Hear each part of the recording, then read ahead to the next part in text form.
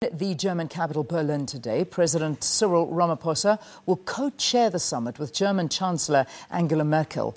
The session is attended by 12 heads of state from the African continent. Now we've got Mbali Thethani. She's there. Let's cross over and find out what we can expect today. And I can imagine it's a big moment for our president. Good morning to you, Mbali.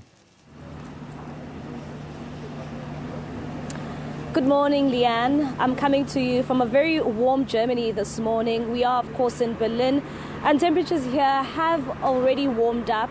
Yesterday, it was as cold as 7 degrees, so today it is around 11 degrees this morning, and it is fairly quite warm. But of course, we saw President Cyril Ramaphosa arriving here yesterday morning, and he's, of course, on this investment drive, trying to get more investors to come and invest in South Africa.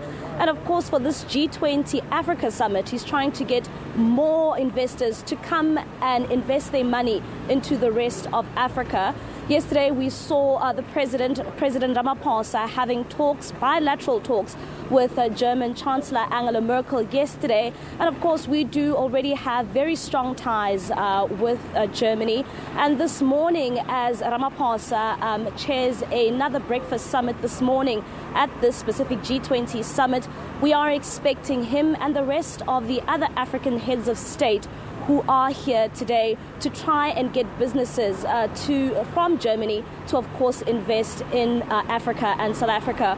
We already saw this year Germany in South Africa, where Mercedes-Benz already has invested about 10 billion rand into the East London plant in South Africa. And this is, of course, as South Africa tries to, of course, address the issues around unemployment, the issues around inequality as well as poverty. We have a very high unemployment rate in South Africa. We have an unemployment rate of about 26.7%. So as the president is here in Germany, he'll be trying to address some of those issues.